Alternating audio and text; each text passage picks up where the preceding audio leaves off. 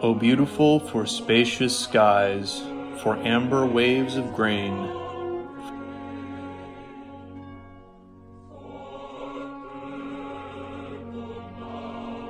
for purple mountain majesties above the fruited plain.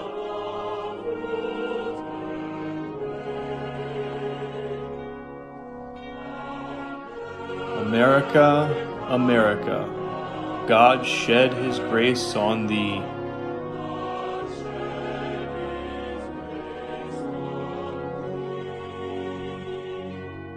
And crown thy good with brotherhood. From sea to shining sea.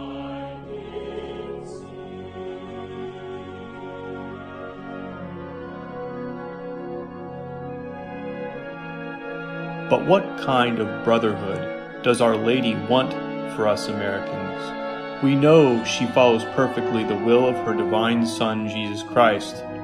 Since she is in perfect union with the will of God, we know what she wills, God wills. But only one question remains. What kind of brotherhood will we have? Will we have a brotherhood based on Freemasonic teachings or on Christian Catholic teachings? In an article from CatholicEducation.org, I quote, "Since the decree of Pope Clement XII in 1738, Catholics have been forbidden to join the Masons and until 1983 under pain of excommunication. Scanning official documents, the Church has condemned Freemasonry and other secret societies at least 53 times since 1738, and has specifically repeated the condemnation of Freemasonry 21 times. The Orthodox and several Protestant churches also banned membership in the Masons. On November 26, 1983, with the approval of Pope John Paul II, the Sacred Congregation, whose prefect was Joseph Cardinal Ratzinger, reiterated the ban on Catholics joining the Masons. Quote, "The Church's negative position on Masonic association ... remain unaltered, since their principles have always been regarded as irreconcilable with the Church's doctrine. Hence, joining them remains prohibited by the Church. Catholics enrolled in Masonic associations are involved in serious sin and may not approach Holy Communion." End quote. Neither this declaration nor the 1983 Code of Canon Law imposed the penalty of excommunication on Catholics belonging to the Masons. However, the Holy See has upheld that belonging to Freemasonry and participating in its rituals is a mortal sin which prevents one from receiving Holy Communion. Our Lady's War against Freemasonry.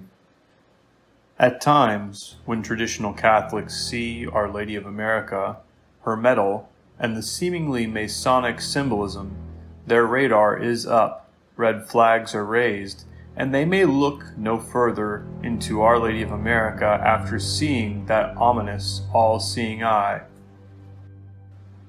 But wait, who is Our Lady of America, and is this apparition church approved? A series of messages were conveyed by Our Lady and Saint Joseph to Sister Mary Ephraim from the 1950s on through the 1970s. She was a religious sister in the Archdiocese of Cincinnati. Most importantly, the Archbishop of the time, Archbishop Paul Leopold, was the spiritual director of Sister Mary Ephraim. She was later referred to as Sister Mildred. He gave his imprimatur to the messages from Our Lady of America. Even upon citing this information, based on Archbishop Paul Leopold's approval, I'm assuming you could still find yourself skeptical of the whole apparition, especially after seeing the all-seeing eye being associated with Catholicism? Isn't this something that belongs strictly to Freemasonry? On March 31st, 2007, Cardinal Burke wrote a letter to every bishop in the United States stating that as he looked at the apparition canonically, that the message already obtained ecclesiastical affirmation, and thus already had the status as an approved church apparition. But wait, how can the church approve not only of the message, but the medal of Our Lady of America, which very obviously has the Freemasonic symbol of the all-seeing eye? Let's take a brief look at the history of the all-seeing eye, or the Eye of Providence. The all-seeing eye, as it's typically known among Freemasons, or the Eye of Providence, as it should be known among Catholics, represents the eye of God. However, symbols often overlap, and just because two or more groups use a similar symbol does not mean that it conveys the same meaning, or even necessarily that they are historically connected.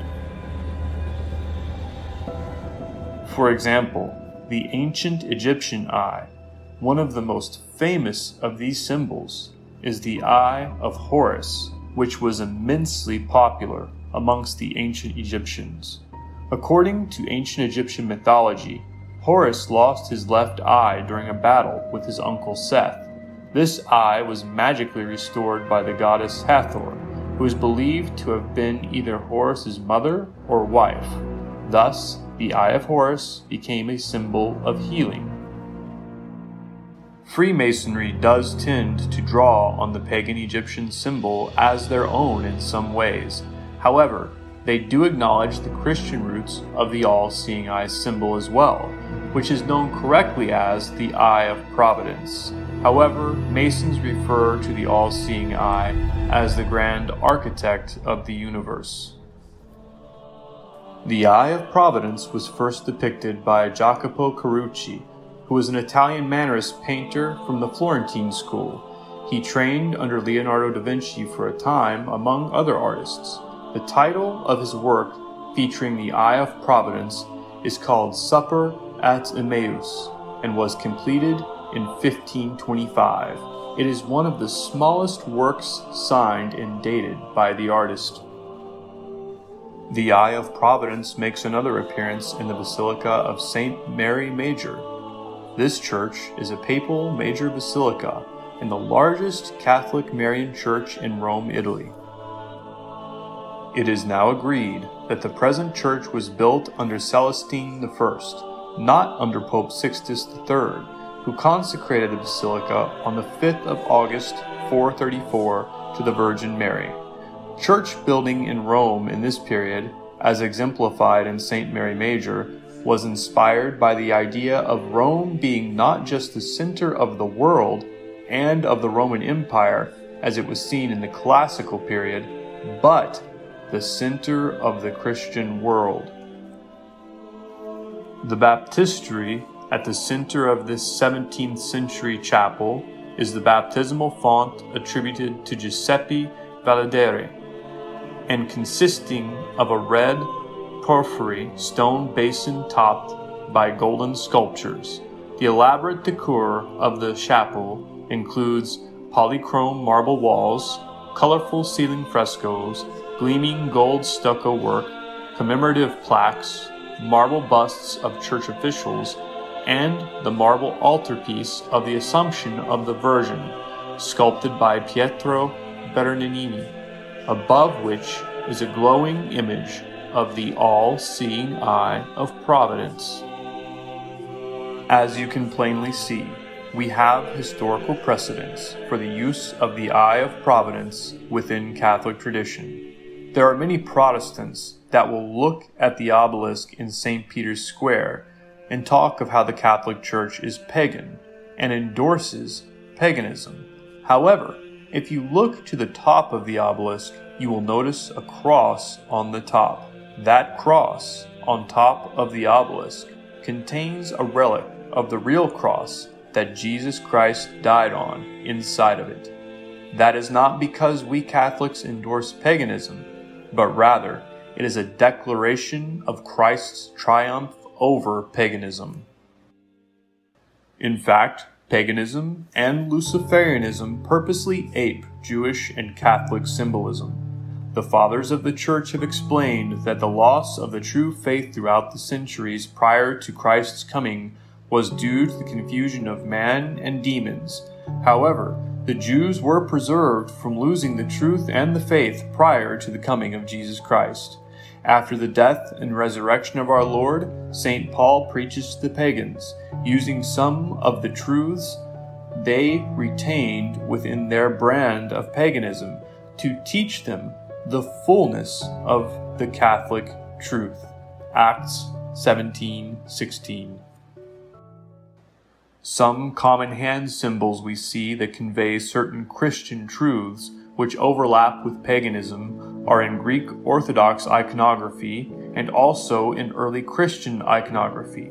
The symbol of the blessing hand shapes the letters ICXC, an abbreviation for the Greek words Jesus, Christ, which includes the first and last letter of each word. The hand that blesses shows the name of Jesus. The symbol also shows doctrinal truths. The three fingers used to spell the I and X also represent the Trinity, the unity of one God in three persons, Father, Son, and Holy Spirit. The thumb and the ring finger together to touch symbolize the Incarnation, the union of the divine and human natures in the person of Jesus Christ. There are many other examples we could draw upon from where Satan apes and mocks the imagery of the one true triune God and His Church, whether in the past or the present. But why would the Queen of Heaven ask us to use a widely known Masonic symbol in our times? Let's take a closer look at what the Masonic sect has been up to in their own words, to gain a better understanding of why Our Lady would want this medal with the Eye of Providence struck. The attack on the Church by Masonry has been well calculated. The mode of the attack has been primarily to corrupt the family through the vices of man. These excerpts from, quote, War of Antichrist with the Church and Christian Civilization, end quote, by Monsignor George F. Dillon, was published in 1885. Monsignor Dillon sought to be obedient to Pope Leo XIII's request to tear the mask off of Freemasonry. He reveals many of the Masonic revolutionaries' communications through his effort. The following is the war we are in, and the war Our Lady wants to help us win, with a final series of blows to the serpent's head. Quote, the essential thing is to isolate a man from his family, to cause him to lose his morals. He is sufficiently disposed by the bent of his character to flee from household cares, and to run after easy pleasures and forbidden joys. He loves the long conversations of the cafe and the idleness of shows. Lead him along, sustain him, give him an importance of some kind or other, discreetly teach him to grow weary of his daily labors, and by this management, after having separated him from his wife and from his children, and after having shown him how painful are all of his duties, you will then excite in him the desire of another existence. Man is a born rebel. Stir up the desire of rebellion until it becomes a conflagration, but in such a manner that the conflagration may not break out. This is a preparation for the grand work that you should commence, when you shall have insinuated into a few souls disgust for family and for religion. The one nearly always follows in the wake of the other. Let fall some words which will provoke the desire of being affiliated to the nearest lodge. Quote, let us then never cease to corrupt. Tertullian was right in saying that the blood of martyrs was the seed of Christians. Let us then not make martyrs, but let us popularize vice amongst the multitudes.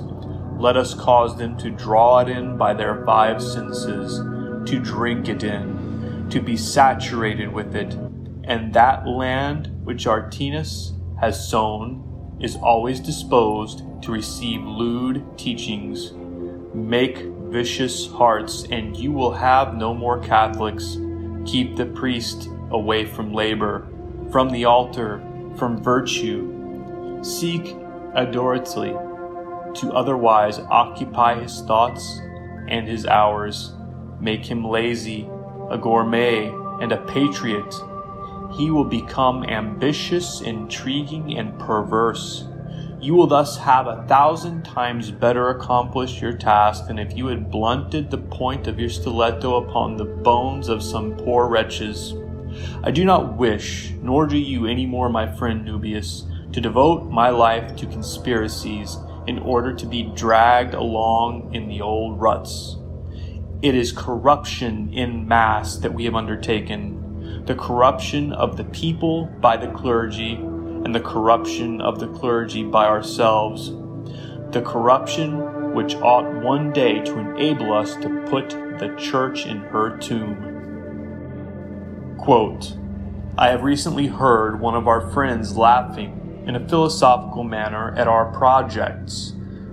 He says to us, in order to destroy Catholicism, it is necessary to commence by suppressing women. The words are true in a sense, but since we cannot suppress women, let us corrupt her with the church. The object we have in view is sufficiently good to tempt men, such as we are. Let us not separate ourselves from it for some miserable personal satisfaction of vengeance. The best poniard with which to strike the church is corruption, to work then even to the very end. So why would Our Lady desire the eye of Providence be struck as a part of the medal for Our Lady of America? The answer is simple. Catholics have to take back what is authentically traditional and Catholic from every mocking perversion and attack launched against the Church by the Masons. The Masons' foremost plan is to destroy purity, so Our Lady wishes to not only reclaim the eye of Providence from the Masons, but to use it against them as a weapon against impurity. Our Lady is not without a sense of irony when dispatching our enemies. To use the very symbol they have perverted, to destroy what is perverse, highlights the glory of our God. Cardinal Burke's investigation and the letter to all of the bishops regarding Our Lady of America states this regarding the eye of Providence on the medal. Quote, having reviewed the correspondence between Sister Mary Ephraim and her spiritual director of many years, Monsignor Paul F. Leopold, Vicar General of the Archdiocese of Cincinnati, who later became the Bishop of Evansville and then Archbishop of Cincinnati, it is clear that the devotion as proposed by Sister Mary received his approbation.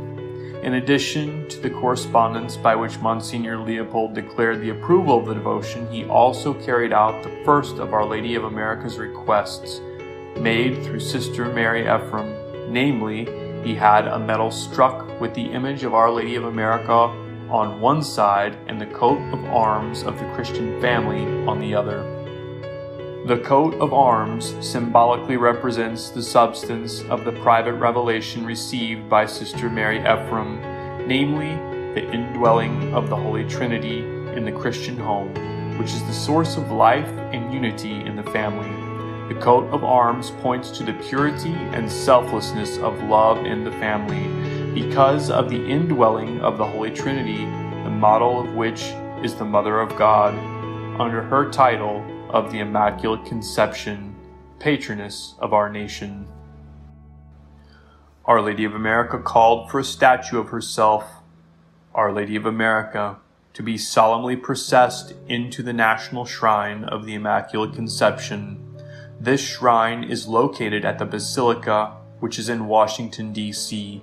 Our Lady of America has promised that if the bishops will solemnly process the statue, of Our Lady of America into the National Shrine, that the shrine would become a spiritual center of purity for the United States and the entire world. Our Lady said that more miracles than Lourdes and Fatima would occur at the National Basilica of the Immaculate Conception, but that these miracles would be spiritual. It is clear that Our Lady in heaven wished to reclaim the eye of providence for the Catholic Church, not to baptize it, but for us to recall its authentic Catholic status within Catholic tradition. The question we have to ask ourselves is simply this: do we trust the Church Jesus Christ founded and the magisterium guided by the Holy Spirit, no matter how personally corrupt some in the magisterium are? The answer of every Catholic with faith should be a resounding yes. It does not matter how many infiltrators there are in the Church, if we know their names or their positions they occupy. While this information could prove helpful, ultimately God has promised us that the gates of hell will not prevail against His body, which is His one holy, Catholic, and Apostolic Church. Our Lady of America's final warnings are ominous, but also hopeful. February 22nd, 1972. When a picture or statue of myself as Our Lady of America is placed in the home and honored there, then will my Son bless His people with peace. Believe in me, dear child, believe in me, for my love will never fail you. November 22nd, 1980. Message to the leadership of the United States. Our Lady of America. It is the United States that is to lead the world to peace. If the United States is faithful to this mandate from heaven and yet fails in the pursuit of peace because the rest of the world will not accept its leadership or cooperate, then the United States will not be burdened with the punishment that will come. 1981. The shortness of time and a terrible purification that is to fall upon all nations. Sister Mary Ephraim is told of the shortness of time allotted to us to pray and make the necessary sacrifices to bring about world peace. There is an urgency about Our Lady's warnings of a terrible purification that is to fall upon all nations. She advises us to pray the family rosary with as many family members present as possible, and to pray the prayer of the Immaculate Conception, patroness of the United States, because the forces of evil are enveloping the world. Our Lady warns their hatred is now particularly focused on the United States because of the divine mandate given to it to lead the world to peace. April and July 1981. Special warnings from Our Lady and Our Lord on the insidiousness of evil. Dear child, evil is so insidious that it often passes for good. The simple and pure of heart alone can detect the difference. Also, many good works are thwarted and destroyed by well-intentioned people who are manipulated by the powers of evil because they do not possess that finer sense of being able to detect a false spirit from a true one. In the winter of 1984, Our Lady came to Sister Mary Ephraim with this final message. What happens to the world depends upon those who are living in it. There must be much more good than evil prevailing in order to prevent the Holocaust that is so near approaching. Yet I tell you, my daughter, that even should such a destruction happen because there were not enough souls who took my warnings seriously, there will remain a remnant untouched by the chaos, who, having been faithful in following me and spreading my warnings, will gradually inhabit the earth again with their dedicated and holy lives. These souls will renew the earth in the power and light of the Holy Spirit, and these faithful children of mine will be under my protection, and that of the holy angels, and they will partake of the life of the Divine Trinity in a most remarkable way. Let my dear children know this, precious daughter, so that they will have no excuse if they fail to heed my warnings.